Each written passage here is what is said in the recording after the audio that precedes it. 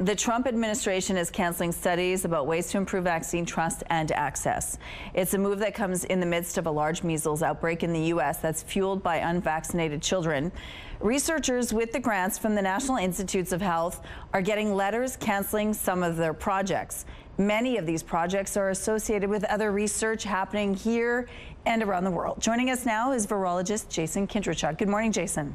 Good morning. Thanks for joining us. Now, what research projects are you working on right now that might be impacted by these changes happening in the U.S.? You know, we've been very fortunate so far in that a lot of the work that we've been doing has not actually been impacted yet, which is great. But of course, you know, we never want to kind of look a gift horse in the mouth either, so to speak. You know, a lot of the international work we're doing is clearly connected to ongoing outbreak response, emerging infectious disease response of all varieties. So you know, any loss in coverage certainly of antivirals for HIV or you know assistance for things like malaria, for Ebola coverage, you know, all those things have a direct impact on our MPOX programs, because the fact is then we have to pull resources from other areas to be able to cover those. So I think for now we've been okay from the MPOX front in not looking at losses in funding, but at the same time I think we're concerned about what the repercussions are going to be, you know, a few days or a few weeks from now, let alone you know, months and years down the road. I know you do a lot of work with MPOX right now, but are you concerned with the measles outbreak happening in the U.S. and some spots here in Canada? Well, obviously, right? Listen, I posted about it yesterday, and you know, maybe kind of a somewhat sarcastic fashion, but the reality is listen, one of the certainly the biggest national security threats looming in the U.S. and probably as well Canada, given what we're seeing, you know, in loss of vaccine coverage, is really protection from vaccine preventable diseases.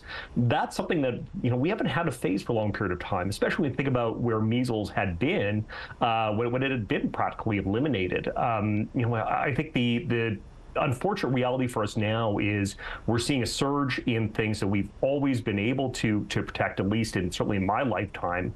Now we have to combat that and those diseases, while we also have surges in things like avian influenza. So I think the reality is that we need to do a better job in getting out to communities, trying to get in front of this, ensuring that people have access to good information, have access to vaccines, and also feel that there's a transparency and a respectful nature in the dialogue.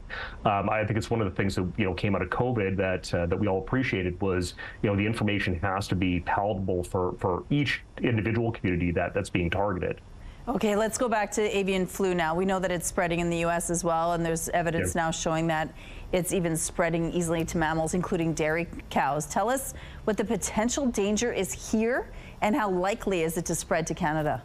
Yeah, listen, we've been following avian influenza for, you know, 30 years, for H5N1 specifically. You know, what we saw in 2023, well, 2024, I should say, with the surge of cases in dairy cattle, was quite novel for us because of the fact that we hadn't seen it expand and circulate that broadly amongst a mammalian species like that. So for us, the concern was, as we always have with flu, is that ongoing circulation usually leads to accumulation of mutations within the genome, or basically the backbone material, the genetic material of that virus. Those mutations tend to be quite random, and sometimes they can increase the ability of that virus to move more freely. So far for us, for Canada, very low impact. We haven't seen it in dairy cattle. Some great work by a postdoc of mine, Dr. Hannah Wallace, has been looking at antibodies in commercial milk. We haven't seen any signs of prior infection so far. That's great. We've done a good job, but we have to appreciate the continued expansion of that virus within dairy cattle, and as well, obviously, with another species, continues to pose an increasing threat, especially if we don't have that surveillance coverage to be able to continue to monitor where it's going. And I think that's a big piece. Okay. And well, it's been 5 years since the World Health Organization declared COVID-19 a world health issue. The U.S. is no longer part of the WHO. What is the worry with this concerning future pandemics?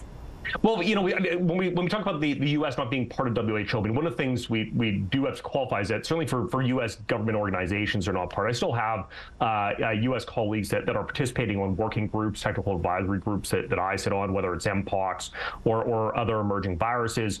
We need to continue to have those folks there. These are people that are experts in the field, absolute, kind of top global experts. The loss of the coverage of folks, though, from the U.S. government, people like those that work at CDC or FDA or otherwise, removes our ability to be able to move information very rapidly to those folks and ensure that the people that are in charge of policy, in charge of making very quick decisions on what to do at a national level or federal level, they don't have that information coming in. They're now waiting to try and find out after the fact.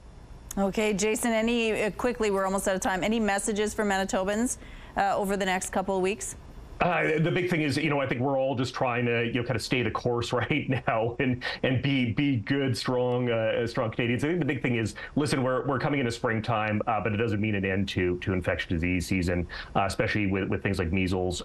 Please make sure that kids are up to date on their measles vaccines, and certainly for illnesses, again, if you're sick and symptomatic, just simply try and stay home and limit your contacts. Jason, thanks again for your time today.